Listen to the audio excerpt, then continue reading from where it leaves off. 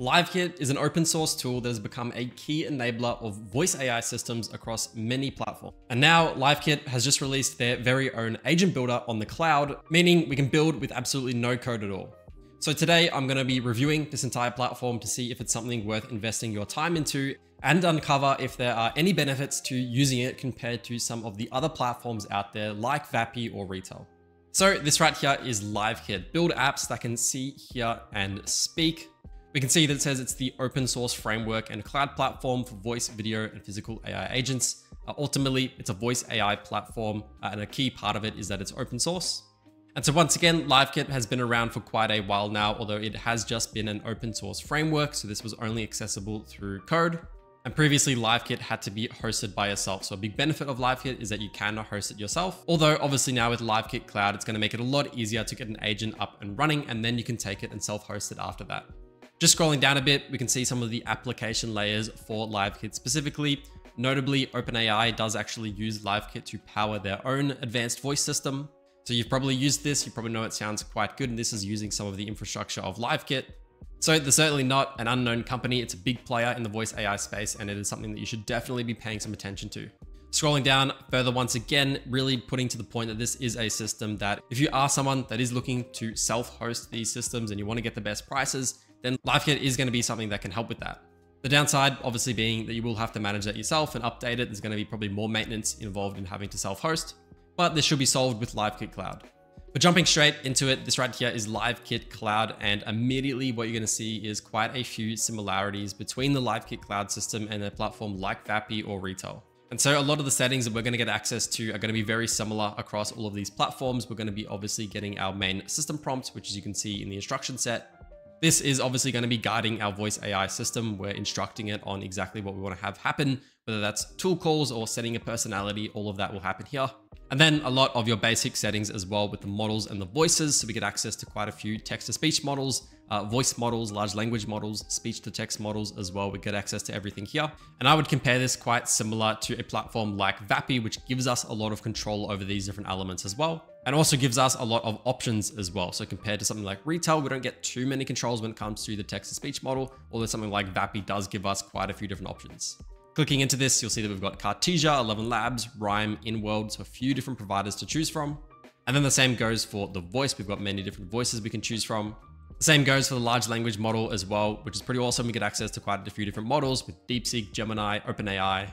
And then once again, with the speech to text model, we're getting access to 3 different providers here with Cartesia, DeepGram, Assembly AI, a few different providers we can choose from. So right out the gate, this is probably going to be a platform that is more comparable to something like Vapi, which is a bit more developer centric, which is giving us access to many different options to choose from. Whereas a platform like Retell doesn't actually give us the ability to change our transcribe model. And that is something that they just handle themselves. Next to the models and voice, we've got actions. So this is going to be our function tool calls or API calls. And just clicking into the add HTTP tool, you'll see right here that we get our basic sort of setup necessary to make an API call. So in their example, you can see it says get weather, use this tool to get the weather. It's got an API that we're going to be calling to get that information, and we can retrieve that back into the conversation. So pretty standard setup. Pretty much every platform has this, although notably they don't have any predefined functions. So booking appointments, sending information to make.com or NNN, they don't have any predefined functions for that. So once again, adding to it, it is a bit more of a developer-centric platform. And then all the way at the end here, we've got an advanced setting right here with 3 different options with custom metadata. So if we want to send custom variables and information into our agent, this is something that we can set up to have happen here. So this is something that you might use if you're building an outbound agent. If it's in an appointment reminder system, you're typically going to want to send through a contact name so that you can greet them at the start of the call, and maybe some previous details about their previous bookings so that you can reference that in the call itself. Below this, we've got secrets. These are kind of variables as well, but this is dedicated and specific to API keys or secret information. So this is more if we're going to be doing any dynamic API calls.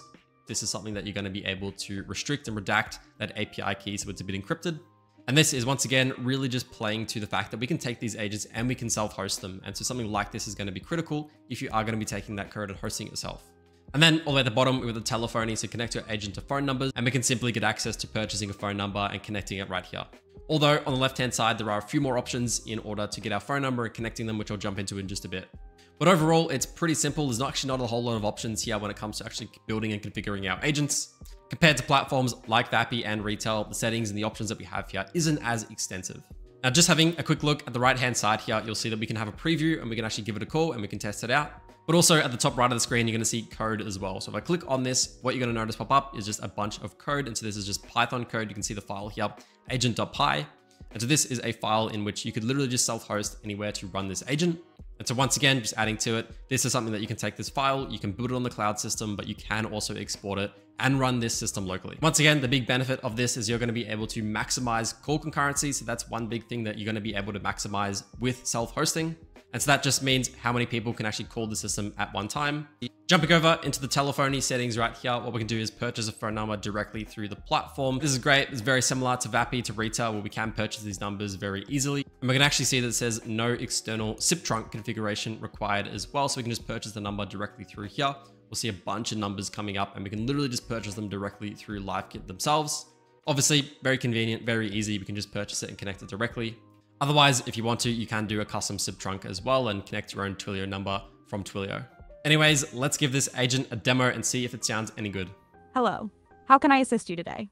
Hey, I was just wondering what you guys can help out with. What exactly do you help with? I can assist with answering questions, explaining topics, helping you find information, setting reminders, providing recommendations, and guiding you through tasks step by step. What would you like help with today? Yeah, what's a big benefit of using LiveKit versus to some of the other platforms? A big benefit of LiveKit is that it offers an open source customizable platform for real-time audio and video communication, giving developers more control and flexibility compared to many proprietary services. Are you looking to use it for a specific project? No, that sounds pretty good. Can you tell me a little bit more about you? Sure. I'm a voice assistant designed to help with information, tasks, and answering your questions quickly and clearly. I can guide you through processes, provide explanations, and assist with a variety of topics. So there we have it. Overall, it sounds pretty similar to what you'd expect from some of the other platforms as well. I wouldn't say that it necessarily stands out as being significantly better than any other platform. The latency was definitely quite good. I didn't notice any artifacts as well. Some of the other stuff that we get access to here on LiveKit Cloud in their sandbox sections on the sandbox on the left-hand side here, you'll see that there's these three options with a web voice agent. So it's a starter app featuring a flexible voice AI front end. So this is something that we can get access to just via their code. So we can put the voice agent on our website as well. And also you can see that they've got a framework for doing video conferences. So an open source video conferencing app built on LiveKit components. So we can build out a system to just speak face to face with these LiveKit systems. So that's definitely pretty unique. I haven't seen that anywhere else. Overall, pretty solid platform, probably not the most advanced when it comes to their cloud infrastructure for building out these agents versus platforms like Vapi or Retell. The big benefit here is going to be the fact that they are going to be that more developer-centric platform.